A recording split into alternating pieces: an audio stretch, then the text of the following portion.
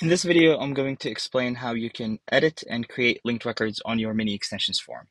So the example I'm going to use here is I have speakers in Airtable, and these speakers are linked to events. So these are linked records, and what I would like to do on the form is be able to create and edit those events.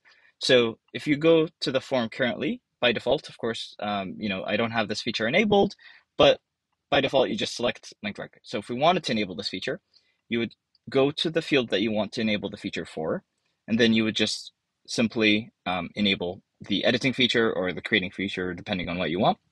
And in my case, I'm going to go ahead here and refresh this form.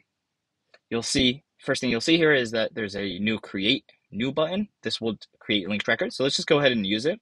So, let's say the activity is presentation, and then I'm just going to select a random start date. I'll just select, keynote here, location. I'll just leave the rest of it empty.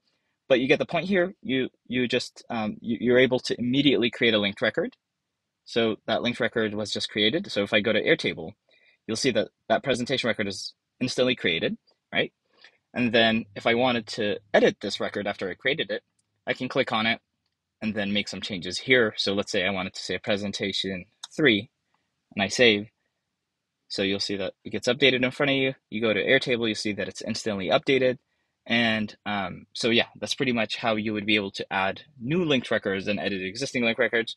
You can also select linked records from the selector and be able to edit those linked records as well, right?